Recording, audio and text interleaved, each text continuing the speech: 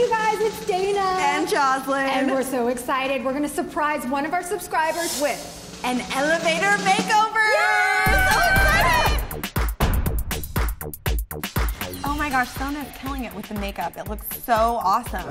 Hey girls, so if you want a precise eyeliner like this during the day, but you can't do it as clean as it looks, you can grab a wipe just like this one and basically clean out the edges. And once you get to the end of it, you want to sharpen it out and extend it more towards your brows. This is just going to elongate your eye and it's going to really clean out that edge.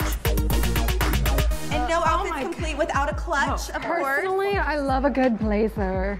Hey guys, if you want to take your daytime look into an evening look, all you have to do is create this gorgeous red lip or pink, whatever you prefer. And then if you have something like this, more of like a glitter eyeliner, you can just pop it right under the eyes. And this is just going to give that extra sparkle. It's just so beautiful at night. It really makes a huge difference. Let's show you your nighttime look. Spin around. Do it.